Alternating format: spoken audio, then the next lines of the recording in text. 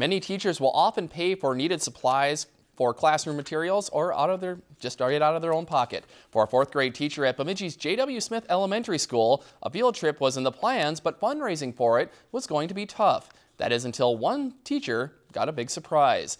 Last week, the Bemidji Jaycees surprised 4th grade teacher Teresa Strukel with a check for $500 to help pay for the class's field trip. Last October, as part of the Adopt-A-Classrom project, teachers from around the area wrote essays as to how they would use $500. For Strukel, it's a surprise and an honor to be the recipient. But we're always looking for money. Last year we didn't quite have enough, and our PTO had to help cover the cost of our class trip to Deep Portage. So I thought it would be just something to give it a shot and see if we could get a little extra money. The J.W. Smith 4th graders will take their overnight field trip to Deep Portage in May. If you've enjoyed this segment of Lakeland News, please consider making a tax-deductible contribution to Lakeland Public Television.